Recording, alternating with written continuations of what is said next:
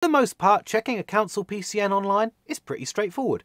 Either just go directly to the website of the council in question, or head to gov.uk to access their postcode checker and be linked to the correct page on the correct council's website. Once on the right page, you'll need the PCN number from your ticket in order to proceed. Unfortunately, this all becomes somewhat more complicated if you've lost your ticket. If this is the case, then your first port of call should be to contact the council who runs the car park or the roadway in question. With a bit of digging, you can usually find information about local councils by looking online, or alternatively, you could actually return to the area in question and check the signage for details. By the way, if the signage or the road markings aren't clear, then snap a few photos and possibly use these in your appeal, as parking operators are obligated to make their signage clear. You'll need some information ready when you contact them, usually the time and date of the parking contravention, the address of the incident, and your vehicle's registration number.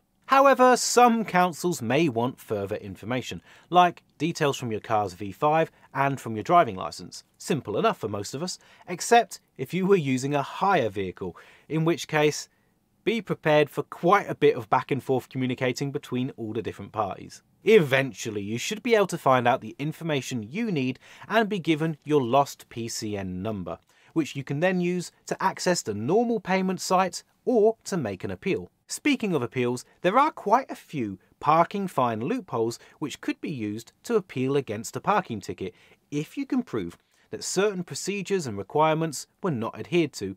Then you might be able to successfully appeal against a ticket. I've already mentioned parking companies needing to provide clear signage, but there's also a 10-minute grace period which might work in your favour. If your ticket is accusing you of staying just a few minutes longer than what you paid for, then you might have been within the 10-minute grace period and could use this loophole to get out of having to pay. If you're still in doubt about a lost ticket or a ticket that you want to appeal, then you may want to speak to a solicitor for some expert advice. This could cost far less than you might imagine, with there now being online solicitors who are quick to contact, easy to speak to, and very often far cheaper than meeting in person. For instance, Just Answer has a trial that allows you to contact a solicitor for just £5. My colleague used their service and he managed to save over £270 on a ticket. There's a link to Just Answer's trial in the description, and if you use that, you'll also be supporting Money Nerd, so thank you.